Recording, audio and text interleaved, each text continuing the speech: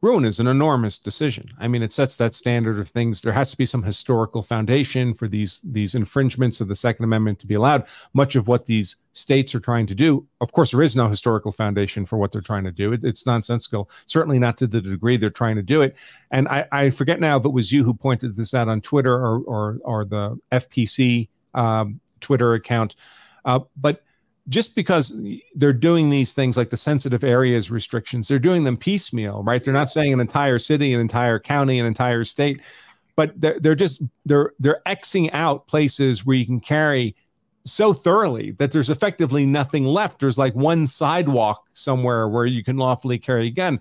We would never accept that kind of infringement on any others enumerated constitutional right. It's ridiculous. You have a right to counsel. You have a right not to self-incriminate. Oh, those things don't exist unless you're in a store that has a sign saying that you have a right not to incriminate yourself. And even, for example, in California's version, even if you have, let's say you have a store that has a right sign that says you can carry in here, if it's in a strip mall with a business that sells alcohol, guess what? The whole parking lot is off limits, because that's what the law says. You can't carry in the parking lot of a place that serves alcohol, even if you're not drinking. It could be a restaurant that just serves beer and wine with dinner if you want it. Maybe you never drink. I know a couple of our plaintiffs never drink, and that's part of our argument is they can't even carry. They can't take their wives out to dinner at a restaurant that serves alcohol, which they won't drink while they're carrying. They can't even enter the parking lot. So, and by the way, the reason this eliminates your right to carry completely, let's say you just intend to go for a walk, or you're just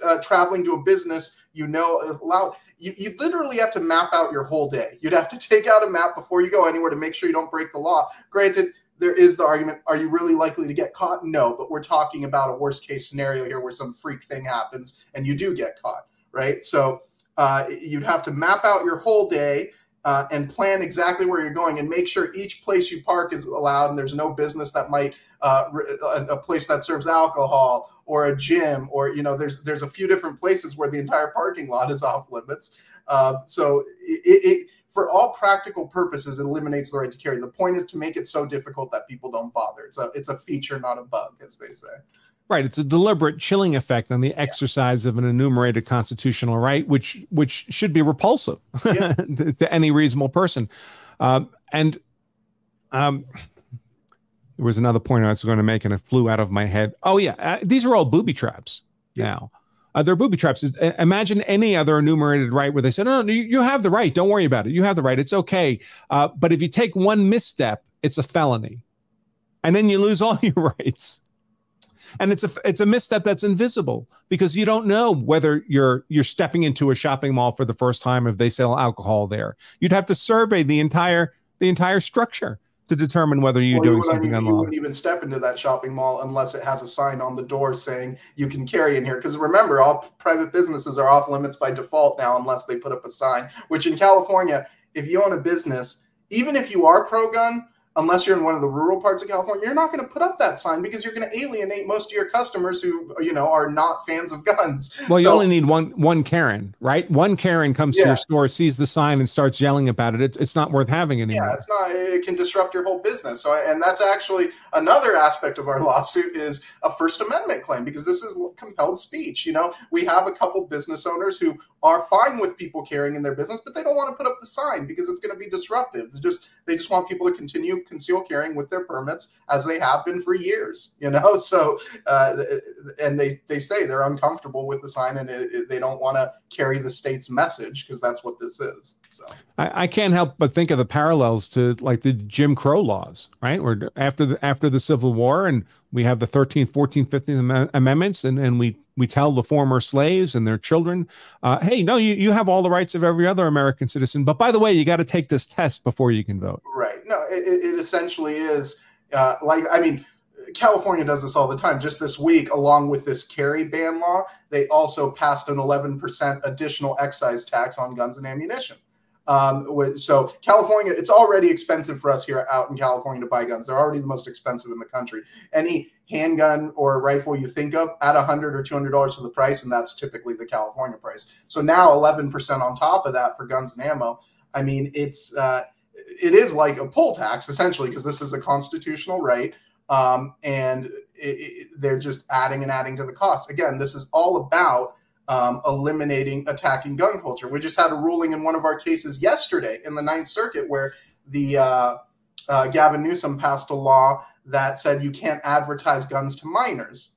He was very upset about the so-called JR-15 ad. It was a 22 rifle that looks like an AR-15 that was for kids. But of course, you can't buy a gun if you're a child. You need a parent to do it. But what this law did was it effectively killed youth shooting sports in California, because all these youth shooting sports are sponsored by gun companies. That's how they exist. You know, sure. There might be like a Sig Sauer ad or a Ruger banner at the event, and that's marketing guns to children, right? So those were all banned.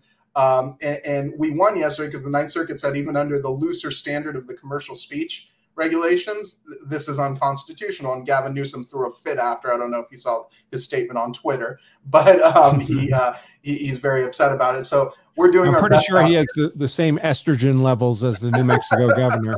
I don't know if I'll comment on that, but yeah, he's. And of course, all of this is partly a war against what we might call gun culture or Second Amendment culture in America, right? They attack gun shows, they attack gun advertising, they attack getting children involved with shooting sports. That's how I learned how to shoot as a kid, small bore rifle competition.